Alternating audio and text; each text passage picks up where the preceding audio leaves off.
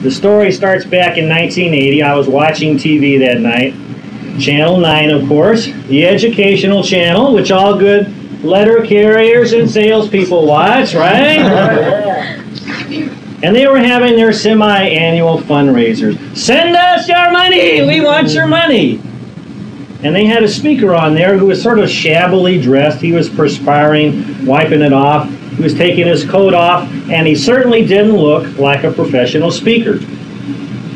And yet he had an intensity and excitement about him that really got me going. He had the audience in the palm of his hand.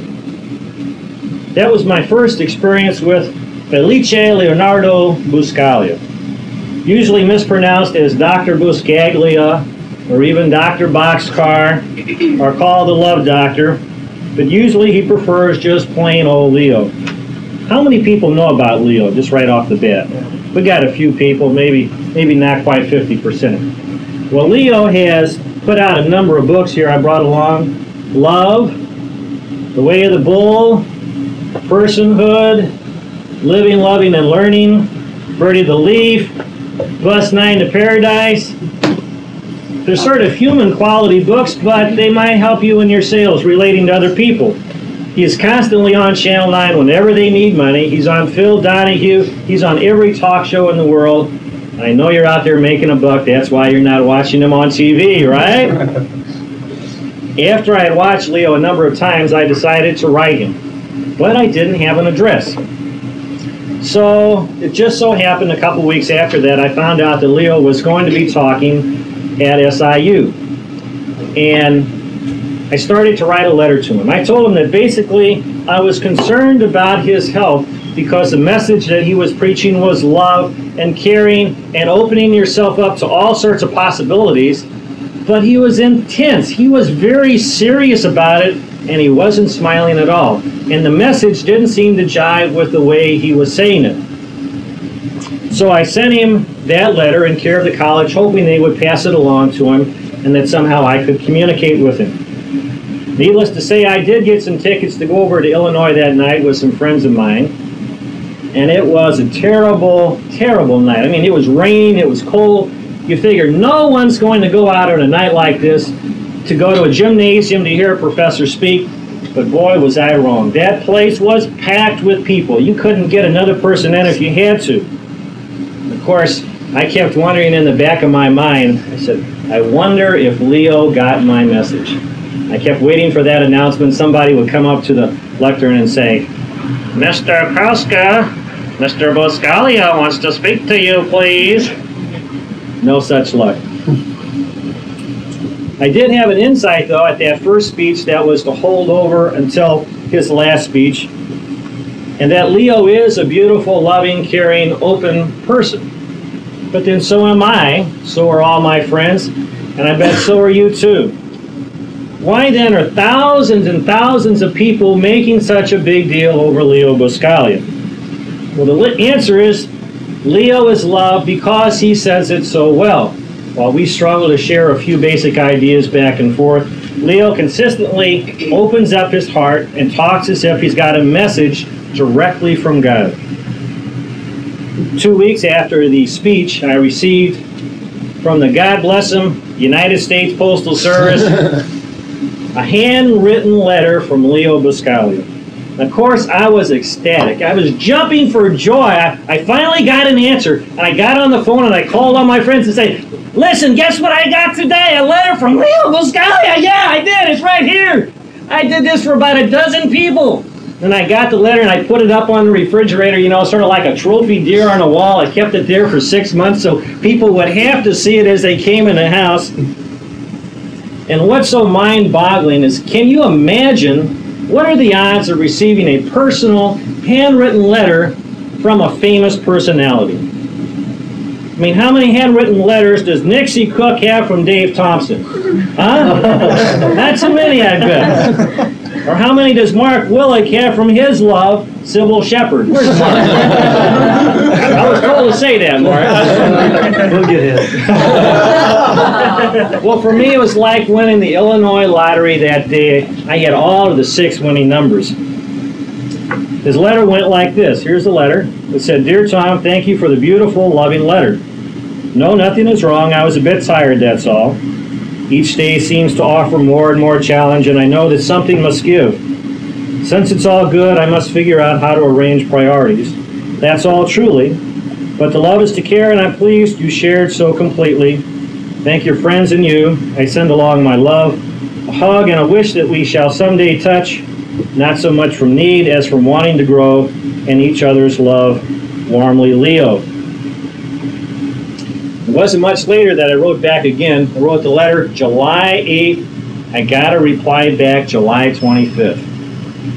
One of the things that makes Leo so unique is that he not only does a great speech, he not only appears great at the lectern, but he believes what he's talking about. He takes the time out to write personal letters to people who write to him. He also proves it by, after each speech, he goes out and he hugs everyone in the audience that wants a hug. Now, we're just not talking 10, 20, or 30 people. We're talking hundreds and hundreds of people, 2, 3, 4 hours after each speech. He is surrounded hugging people. It must be exhausting but exhilarating at the same time. By the way, when was the last time you wrote a personal handwritten letter to one of your customers? Just a thought. Now, at some point I learned that Leo was going to do a speech for Channel 9 at Kiel Opera House, and of course my brain immediately jumped into action. It said, what can I do to get Leo to come to my house, 4108 Exeter? Well, my wife and I came up with the idea of a super spectacular dinner. Leo loves to oink out. He loves to eat. And so we came out with a special dîner à la Buscaglia, a special dinner just for him, and we sent him this invitation: broccoli quiche appetizer, Caesar salad, veal orloff, twice baked potatoes, home baked bread, pouille foussé wine, chocolate cheesecakes, fruit, and assorted cheeses. How can anyone turn that down? September 5th, 1980, I received a reply from Leo regarding the dinner, and it went like this.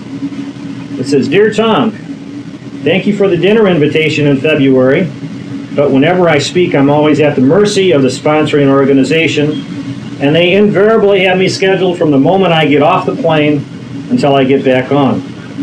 It's a kind offer anyway, and I appreciate your thoughtfulness. Warmly, Leo." Well, I was discouraged and disheartened because I knew when I sent the letter that Leo must get hundreds of letters just like this. But I was half expecting that reply, and I had an answer for him, because I knew that Leo was saying no, and that's not part of Leo's philosophy. So the next day I sent Leo this letter. I said, "Leo, I know this is your rational, logical answer that you've had to give hundreds of times to invitations just like this. But that instead, look at the possibility, look inside your heart, don't say no, say maybe." A few days later, I got this reply from Leo: "Dear Tom, maybe."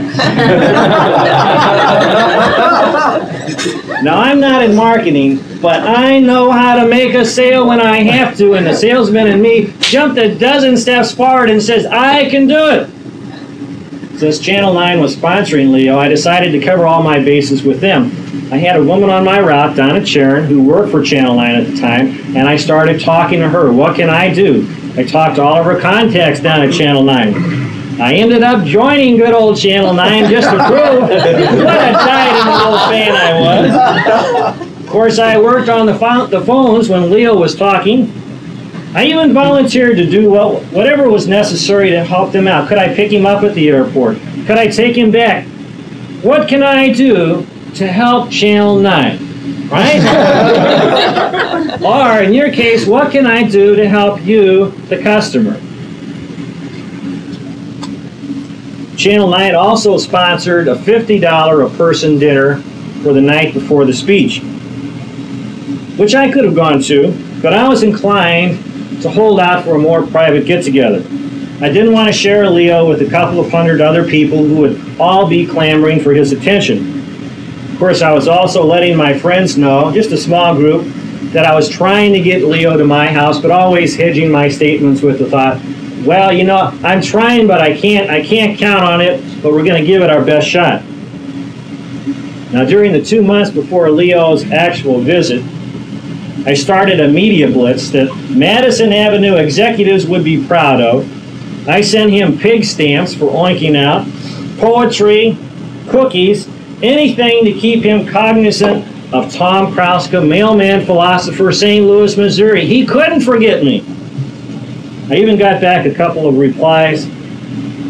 Said, Tom, your package of goodies arrived today. Just at the moment when I needed them most, I shared them with those I love in the office.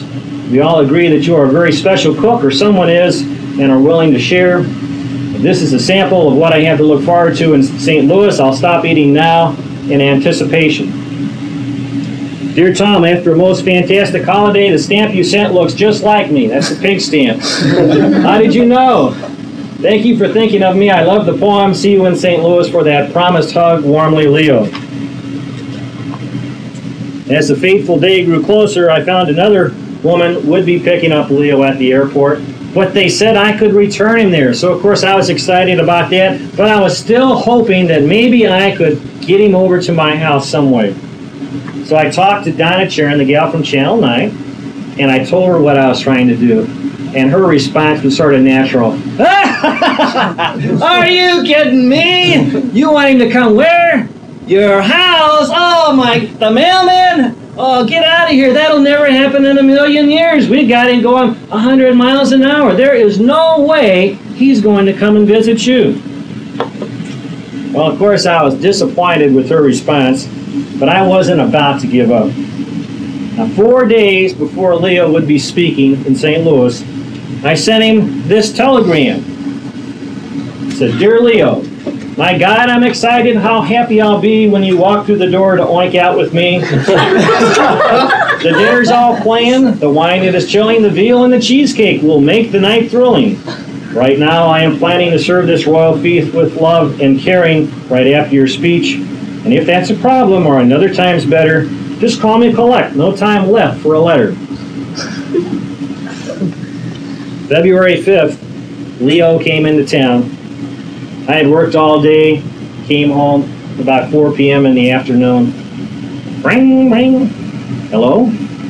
Oh, Tom? This is Leo. Hi, Leo. Good to hear from you. This is great. I didn't expect a phone call. I said, yeah, I was wondering if there was a time we could get together. He said, you know, right after that dinner tonight, maybe I could come over to your house. I said, Leo, that'd be fantastic. If you could really work it out, I'd appreciate it. Give me a call when you're through. We'll get you over there.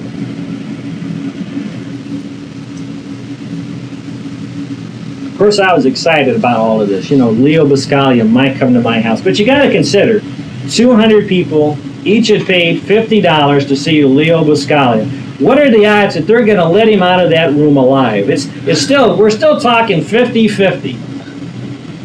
I immediately called 4 friends of mine. I said, stand by your phones. Don't plan anything tonight. Tonight might be the night. Be ready if he could come over. Well, about 9:30 that night, I got a call from Leo asking if this would be a good time to come over. I said, Leo, this is a fantastic time. Come on over right now. Well, I can't believe it, but 10 o'clock that night, Leo came over to the door, chauffeured, by the way, by Donna Charon, the gal who put me down, and gave each of us one of the strongest and lovingest hugs in all of our memory. The next couple hours were quiet and mellow, and we sat around and talked and ate cheesecake and wine and talked and talked and talked. For those of you who have seen Leo speak, well, he is dynamic as a speaker. He's very quiet and soft-spoken when he's in a room by himself, but he's always talking from his heart. He's always sincere. He always means what he says. And that weekend was certainly a magical time for me because I took him back to the motel that night. I saw him speak the next day. And I took him back to the airport the day after that for a waiting Learjet because he had another speech the following night. Now, in conclusion, the main point I'd like to tell you or leave with you is that if you need to make a sale, It's for Abbott Diagnostics. It's for me trying to sell myself to Leo Buscaglia. Even if the odds are 1,000,000 to 1, you can do it, but you got to take persistence, hard work, and commitment to your goal. The next time you need that miracle or a friend or you got to make that sale, don't give up, don't quit, don't say no, say maybe. Thank you, Dad. Thank you.